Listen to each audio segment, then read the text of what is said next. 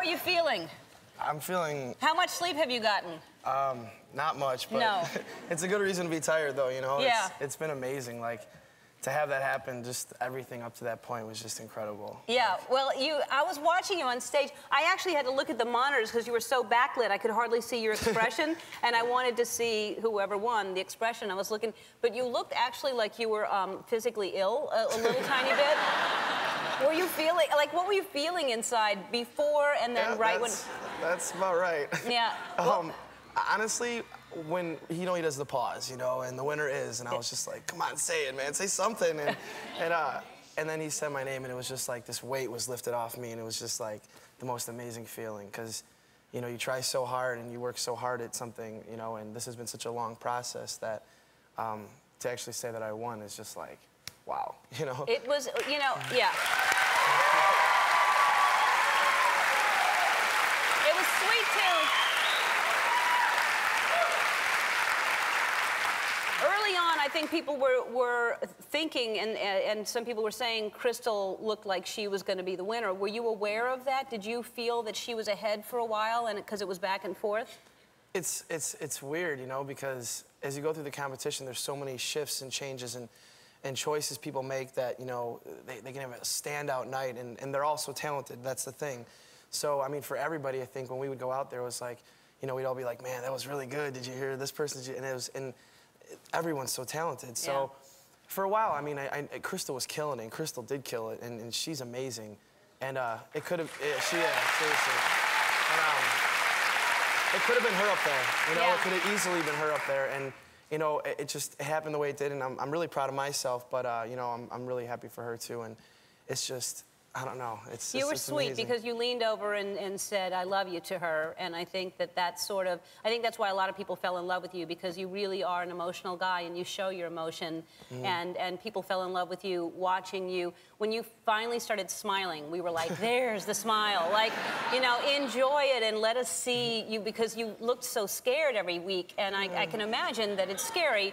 Because a year ago, you were literally working in a paint store, right? Yeah, I was, and it's just, looking back at it, then I remember the day I said, I'm gonna go do this, and just, I'm gonna take that risk, and I did, and like, throughout the season, there's been ups and downs for everybody, but for me, it was actually really good. When there were down moments, it really helped me figure out, myself a little bit more, because I was able to figure out how to get over those kind of things and really let the fears go, because that's what really holds you back when you're afraid of something and you don't take the risk. And I think that at some point, I kind of just told myself, you got to just let loose and just do your thing. Well, I think a lot of people tell themselves that, but it's one thing to say, just get over it, but it's another thing to actually do it. Was one of your low moments being on the playing the game No or Go here? When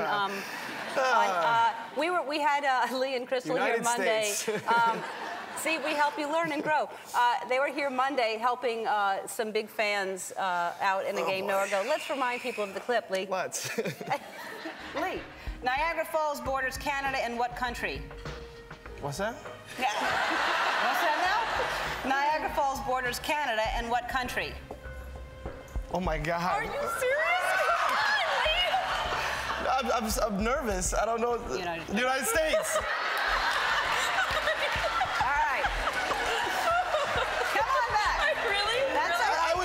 Listen, it doesn't matter, you're pretty. All right, so... But then you run and go from there. Oh, that was fun. That was fun. I don't know. That's just one of those moments. Listen, I'm just giving you a hard time, because the amount of stuff that you have to do every single day on that show that you even had time to come here, much less focus and think about anything. But now you'll never forget that. I won't. And I think a lot of people don't know where Niagara Falls is, so it's okay. Yeah, okay. It's okay. Point taken. All right, let's bring out the very talented singer who fought him till the end. Please welcome Crystal Bowersox. Hi. And Crystal, how did you feel when you were standing there? You seemed calmer, and what I saw when they were counting down, they count down to the going live, and they say 5, 4, 3, 2, and you were counting along with it, and you went 5, 4, 3, 2, I love you, and you went back, and I saw you say I love you to Lee right before the cameras came back. You were in your own world. I don't even think you heard it, because I saw you just kind of, but you seemed calmer than I could imagine. Yes, anyway. I don't know, I looked up at the confetti falling, and I felt, you know, I can't feel exactly what you felt, but I was so happy for you. I mean, it was just a great moment. It was great to see that too, and I think towards the end I saw more of you, and I think a lot of people, you know, I've talked to, felt like they saw more of you and coming through, and just your personality on stage. Because for a while, I think the consensus was she doesn't want it as bad as Lee, but I think you wanted it just as bad. You didn't show it the same way. Right. I mean, of course I wanted it for myself, but I'm just the kind of person that, nothing I do in my life is for me except for maybe my tattoos, you know? You know, I don't know, I'm just that kind of person, and I can empathize, and, you know, I felt like I won vicariously through Lee. We've been through everything together since the beginning. Yeah. And I know how he feels, he knows how I feel, and well, you both awesome. You both have a career, obviously, no matter who would have won. And I mean, you're both so talented, and you both have a huge fan base, and I think you're both going to put out great records. And thank you. Make good salad. Yeah. Salad anytime. Okay. And I noticed all of a sudden that your boyfriend wasn't there, and then I found out that literally on Tuesday before the finale, you broke up. Yeah. That's a hard time to go through a breakup right before. Yeah, it was bad timing. You know, while having, you know, breakfast, and he just, you know, I just decided he's a small town guy, and you know, I don't blame him for anything. He's been amazing. He's been my rock through all this. So, you know, it's all right. That's great. Well, wow, you're a strong, amazing woman to go through that and then still keep going.